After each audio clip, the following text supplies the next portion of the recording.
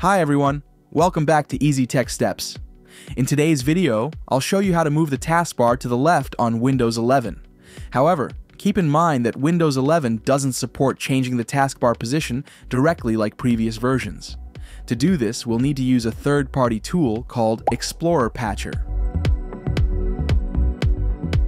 First, you'll need to download and install ExplorerPatcher. This is a free tool available on GitHub.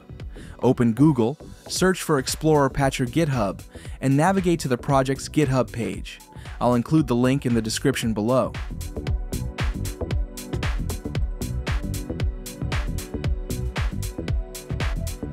Once you're on the ExplorerPatcher GitHub page, scroll down to the Releases Latest section.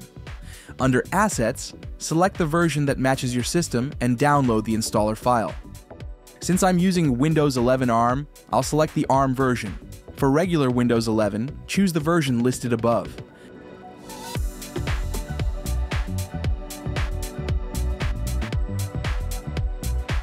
After downloading, open the file to install it. During the installation process, Windows may warn you that this is third-party software. However, ExplorerPatcher is safe and widely used. Just click Run Anyway to proceed.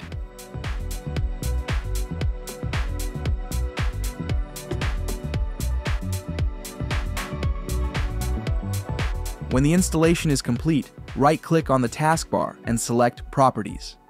In the Taskbar Style section, choose Windows 10 ExplorerPatcher. Below that, you'll see the Customize System Icons in the Notification Area section. To change the position of the taskbar, look for the option Primary Taskbar Location on screen and select your preferred position, such as left. Now, we need to refresh Windows Explorer to apply the changes. To do this, right-click on the taskbar and select Task Manager. In the Task Manager, type Explorer into the search bar at the top, then right-click on the result labeled Windows Explorer and select Restart.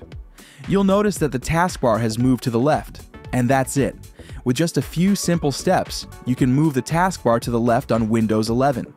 The only drawback is that you'll need to use the Windows 10 taskbar style.